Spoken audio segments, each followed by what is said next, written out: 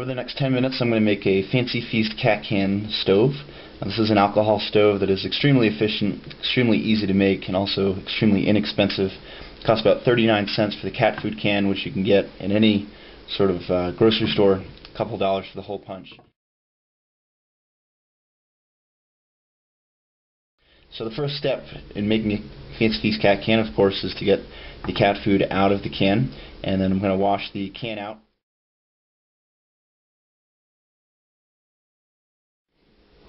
So now that I have the cat food out of the cat food can, the first thing I really need to do is take care of this edge. This is a rough edge that could potentially cut you.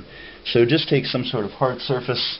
For example, the hole punch would be perfectly sufficient, and just kind of round out the edge in order to make sure that it's not sharp and can't cut you.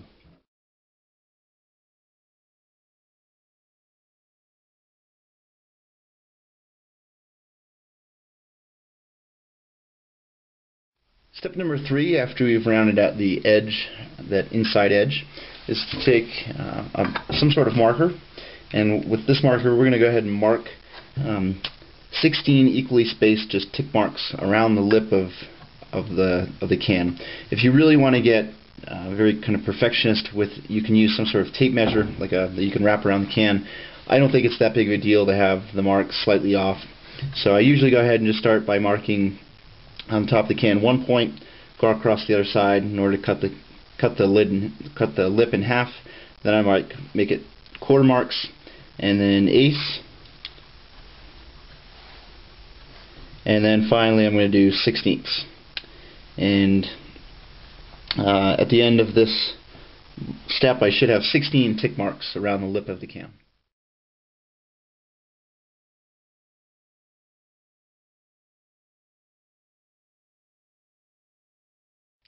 Now, using these tick marks, I'm going to go ahead and take my paper hole punch.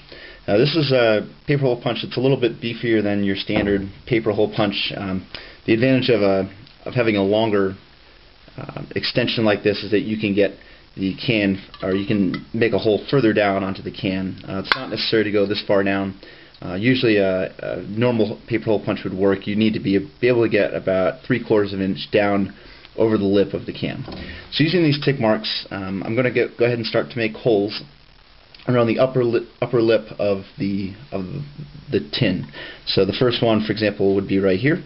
And then after I'm done with this first round, I'm going to go ahead and make a second round just below it.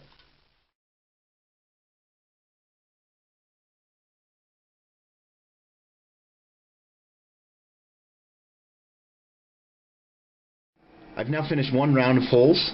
I managed to put in about 18 holes just below the upper lip of the tin.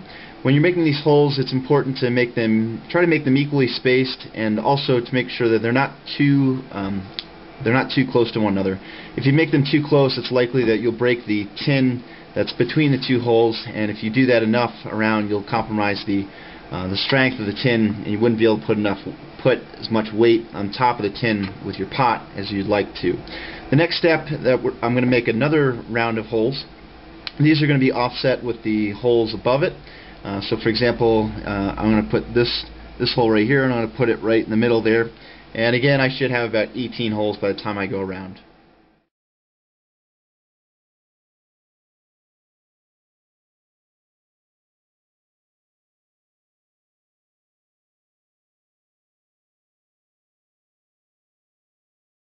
I'm now finished making this alcohol Fancy Feast cat can stove.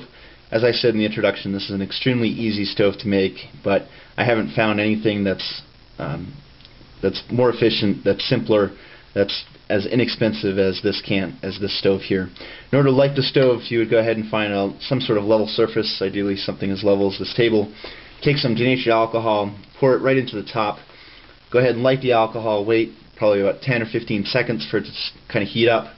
As soon as it's heated up sufficiently, I would go ahead and take my pot and put my pot right on top of the stove, and then I would take some sort of windscreen made out of aluminum foil or stainless steel or titanium, and go ahead and wrap it right around the pot. My windscreen sits about this high, and I try to keep it about a half an inch from the edge of the pot, and that makes sure that the wind not only is blowing heat away, but also that as much of the fuel is being used to transfer heat into the pot and warm up whatever I have inside. Okay, now here's the fun part. So I'll go ahead and have my finished alcohol stove. Take my denatured alcohol, go ahead and put it into the top of the stove. I prefer lighting the stove with matches as opposed to a lighter. They're a little bit easier to deal with in terms of putting the flame down to the pot. Go ahead and light it. Now I give it about 10 or 15 seconds to warm up, and then once it's warmed up I can go ahead and put my pot right on top of the stove.